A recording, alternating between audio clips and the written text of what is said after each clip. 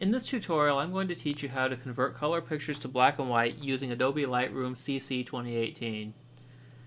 A few years ago, I made a similar tutorial using Lightroom 5.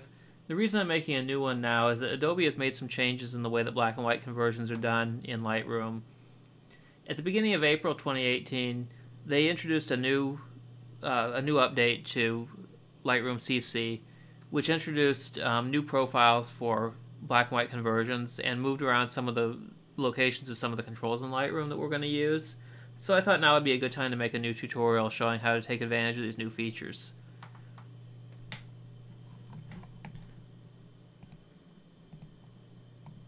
The first thing we want to look at is profiles. In the older versions of Lightroom, including Lightroom CC up until this new update, profiles were way down here at the bottom of the list of all the controls, down under calibration.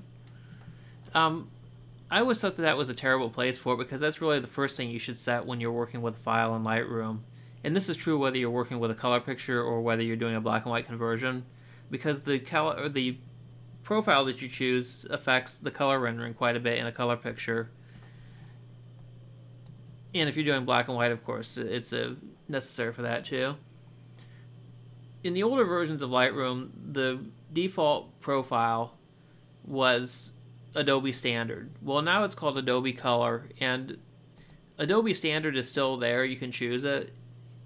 From what I can see, the only real difference is that the new Adobe Color profile gives a little bit more contrast.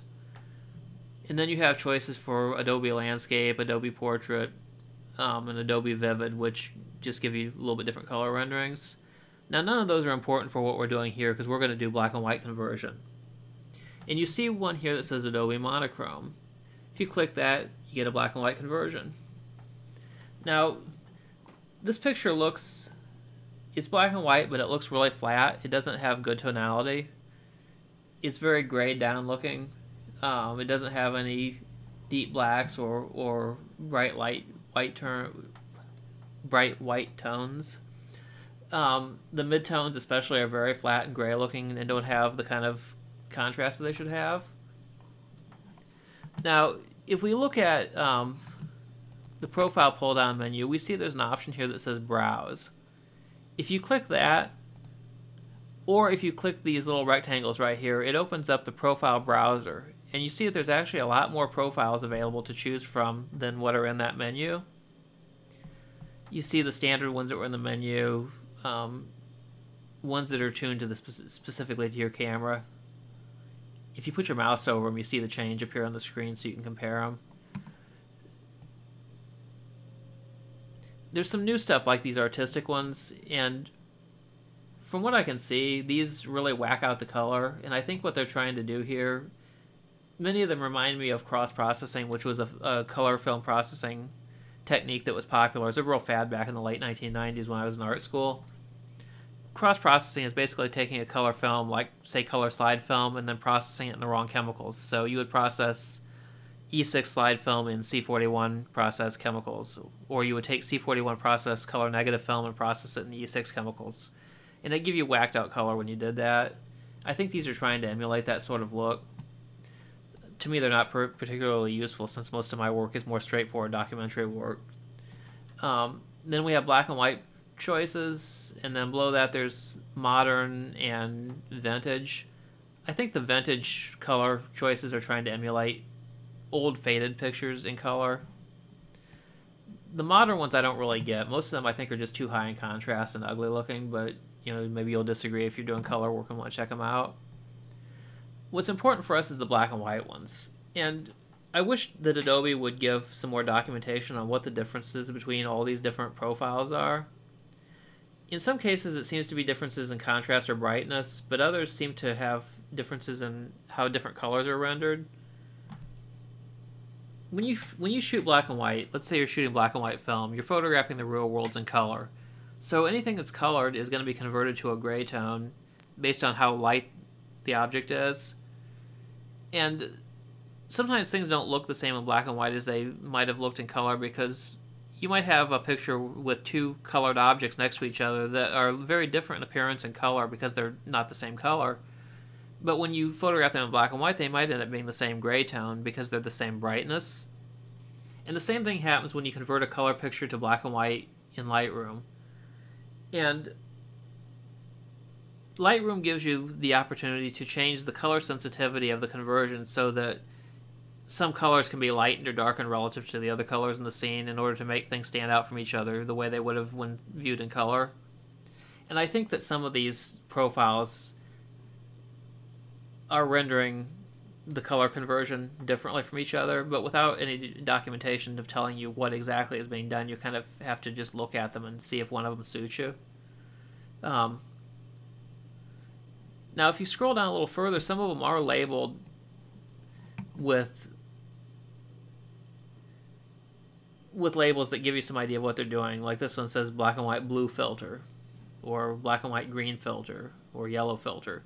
What these are doing is they're emulating the effect of using a colored filter on the lens when shooting black and white film. When you use a colored filter over the lens with black and white film, anything that's the same color as the filter will be lightened, and things that are the opposite color on the color wheel from the filter will be darkened. So if you're shooting with a yellow filter over the lens, anything that's yellow is going to be lightened quite a bit. Things that are blue are going to be darkened. Things that are close to yellow, like red and orange, will be lightened a little bit, but not as much as yellow would be. And the same thing happens with the other colors. Orange filter is going to lighten orange stuff. It's going to darken stuff that's the opposite, like blue. Red filter, whatever, they all do the same thing. They lighten their own color and they darken other colors. I don't really like using these profiles like this because they're kind of inexact in their control of what colors are lightened and darkened. And Lightroom actually has controls that let you have more fine. How would I want to say this? They give you more precise control, and we'll get into how that works in a minute. The black and white one control seems to be a fairly straightforward conversion, and I think that's usually the best one to start with. Either that or just using the Adobe monochrome, which seems to be pretty similar but just a little bit darker, at least with this picture. So once you've chosen the profile that you want to choose, now one other thing too with the profiles is some profiles, and the Adobe monochrome one is not one of them, but if we go down to the black and white profiles and choose one of those, some profiles have an amount slider up here that you can adjust the tonality with. And I think that it seems to mostly affect contrast. Going up increases contrast, going down decreases it. I prefer most of the time just to leave it at the 100, which is the default place, because there's other controls in Lightroom that give you finer control over contrast and tonality that I prefer to use, and that's what I'm going to teach you to do. So once you've chosen a profile, and I'm going to choose the Adobe monochrome one to start with, because I think it's generally the best starting point. Click close. And we see the profiles chosen up here, Adobe monochrome. Now, if we go down here, we see that there's controls for things like highlights, shadows, whites, blacks, clarity, dehaze, contrast, and exposure.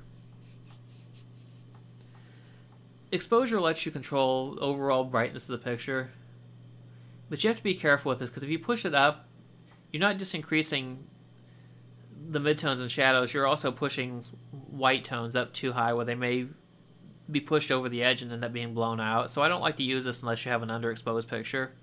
If the picture was exposed properly, but the midtones or whatever look a little bit too dark, there's other ways to do that.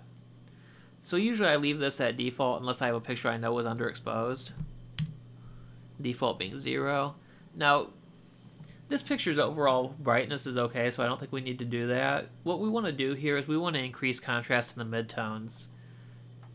Now, if you use the contrast slider, that increases overall contrast, and we can see how the dark areas are really losing detail here. They're getting pushed down to the point where they're just pushed into pure black. That's not good. I don't want to lose detail in those areas. And lighter areas like this are getting pushed up to where they're too high, where they're going to lose detail also. So the contrast slider is really not the best way to increase midtone contrast. What we want to do is increase the contrast in the midtones without pushing the lights too light and the darks too dark. And there's a way to do that in Lightroom, and that's with the clarity control and the dehaze control. Clarity seems to mostly increase midtone contrast by pushing it upwards.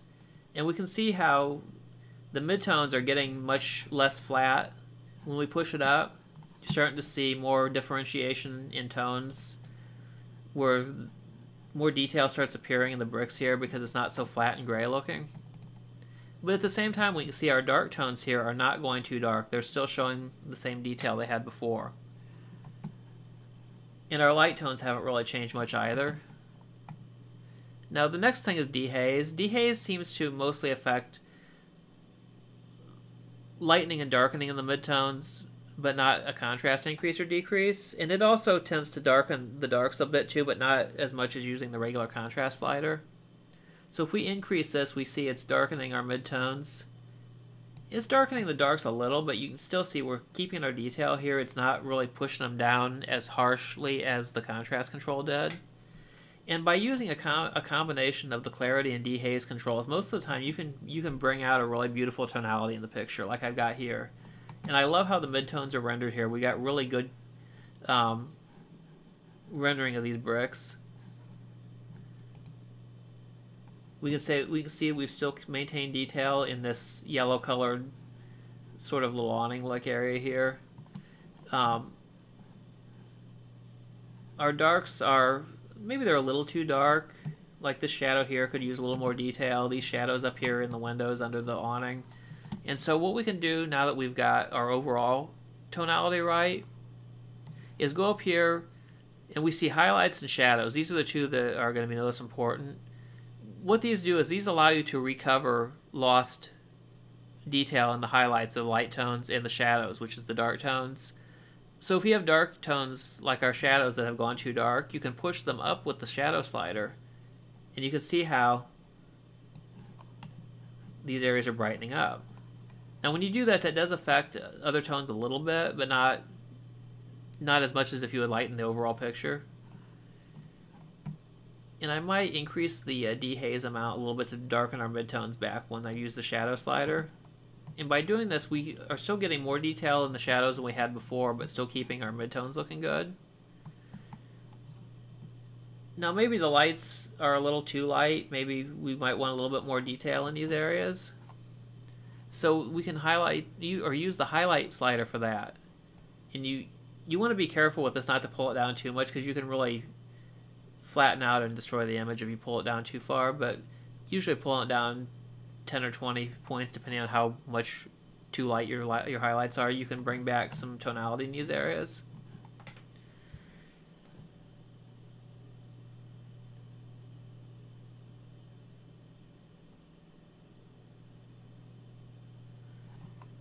Now another thing you can do too is you can use the tone curve here. And this works the same way that curves do in Photoshop. And if you're not sure how curves work in Photoshop, I have a video tutorial and a written tutorial on that both. The video tutorial is on my YouTube channel, and the written tutorial is on my website, crawfordphotoschool.com. And basically the idea is you can click a spot on the curve, which starts out as a diagonal line. The middle areas of the line represent your midtones. The upper areas represent your highlight tones, and the lower areas represent your dark tones. And so you can lighten or darken certain parts of the tonal range by using these. So if you grab the midtone and lighten it, you're kind of overall lightening the whole image, but with emphasis mostly on the midtones. It has less effect on... You can see the highlights here haven't really moved that much, and the shadows haven't moved that much, but the highlights have moved. And I kind of like how this looks when it's darkened down a little bit. I felt like these bricks were just a little bit too light, and these are kind of a middle-toned area. And you can see we still have full detail in our shadowed areas. We haven't lost those. If they do go a little too dark, we can always push them up a little more with the shadow slider. Now something else you can do too, and I don't think this is appropriate for this picture, but you can pull up the highlights and pull down the shadows to increase contrast overall. We would basically do the same thing as the contrast slider, but gives you a little bit more fine control. By using the curves, you could increase the highlights more than you decrease the shadows, or vice versa, if you want to have more fine control over it. You can also decrease contrast with the curves by pulling the highlights down and raising the shadows up. But like I said, if you want to know more about curves, I do have a separate tutorial on that. And curves can also be used with color photographs for color correction, because you can control a curve for each of the 3 primary colors too for color correction, as well as an overall curve for the brightness and contrast of the whole image. But I think that the results I've gotten here look really nice. I like how this has turned out. Now there is one more thing I want to show you that I don't know if it's really necessary for this picture, but you may have other photographs where you need to adjust the relationships between different colored objects, how they've rendered into black and white. As I mentioned earlier, there are some situations where you may have 2 objects in the scene that look a lot different in color because they're different colors, but they end up rendering the same shade of gray in black and white. And that can be a problem if they're right next to each other, or like one's in front of the other, where you want them to be separated from each other tonally. It's also useful for things like darkening blue skies if you want to darken in the blue sky and make it look like you had a deeper blue sky in black and white. And how that works is if we go down here below the curve, we have the B and W controls. And you see there's all these colors listed here, and each one has a slider. And what you can do is you can lighten or darken everything in the picture that's a certain color by manipulating that color sliders. So if we look at this picture in color, we see we have a blue sky, and there's some clouds in the sky. Now if we go back to our black and white version, we can see the blue sky is rendered as kind of a medium, slightly dark gray. Now let's say that we want the blue sky to be even darker.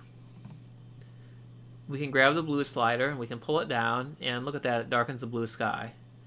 Now it's going to darken anything in the picture that's blue, so you got to be careful. If you've got other things that are blue in the picture that you don't want darkened, you may not want to do this. But our picture here of the bookstore, this is Hyde Brothers Books in Fort Wayne. It's a really awesome used bookstore that I've been shopping at since I was a kid. There really isn't anything that's blue in this picture except the sky, so we can do this without really affecting much else, because if we manipulate this slider, we can see that most of the rest of the picture is pretty much not changing. And we can do this with any color that's here. Now our bricks are kind of a yellow brick color in the original, in the color picture. So if we wanted to affect them, we could darken them or lighten them. And we can see it's also affecting this area here because this is yellow also.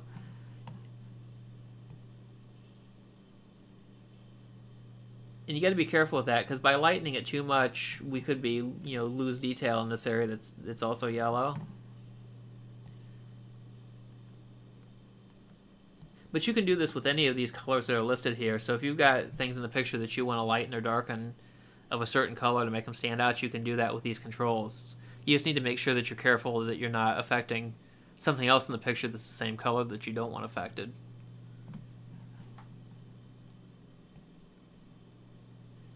What should I do with my blues here? Should I leave it at the default, or should I darken it?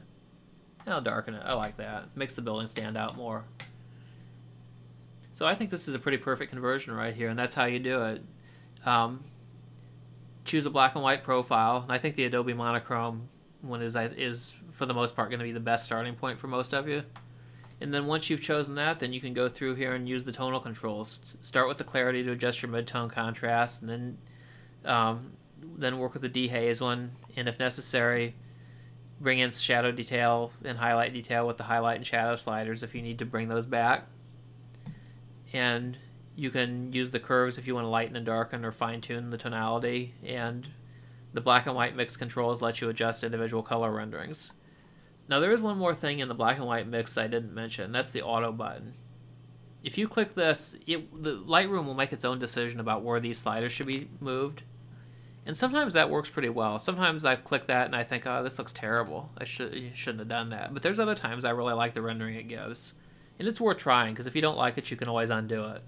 So let's click it and see what we get.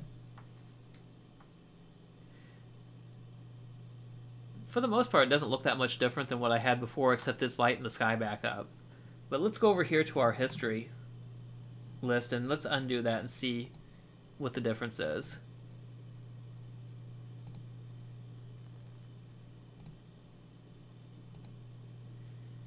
Yeah, it's lightening up the yellows a bit, and it's